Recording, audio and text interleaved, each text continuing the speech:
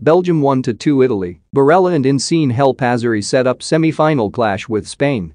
Italy's superb Euro 2020 campaign continued on Friday as they edged past Belgium 2-1 in Munich to set up a semi-final clash with Spain. Superb strikes from Nicolo Barella and Lorenzo Insigne put Italy 2 goals ahead by the 44th minute, but Belgium pulled one back before the interval courtesy of a Romelu Lukaku penalty.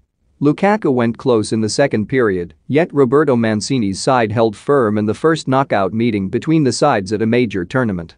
The Azzurri will now play Spain at Wembley Stadium on Tuesday after Luis Enrique's side overcame Switzerland on penalties earlier in the day.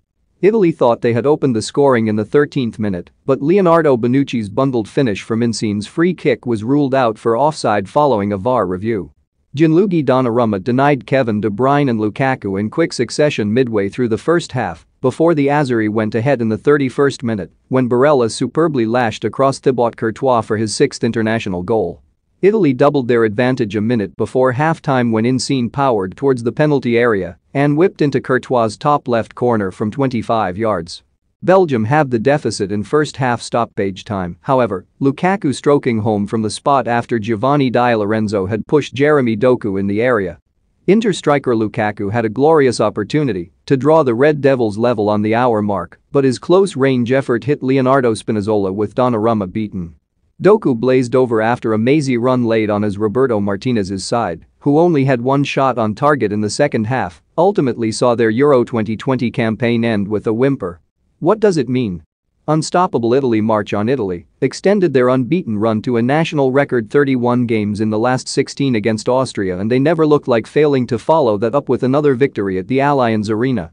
Giorgio Chiellini and Bonucci marshaled the defense in typically robust fashion, frustrating Lukaku and De Bruyne, while Insigne, Barella, and Federico Chiesa were a handful at the other end of the pitch.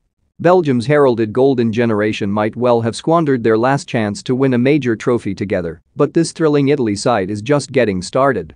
Barella shines for Mancini's men. Barella was at the heart of everything good about Italy's display, the 24-year-old scoring and assisting in the same game for the first time in his Azzurri career, with this his 27th appearance. Concern for Spinazzola. The only blot on Italy's copybook was the injury suffered by Spinazzola late on.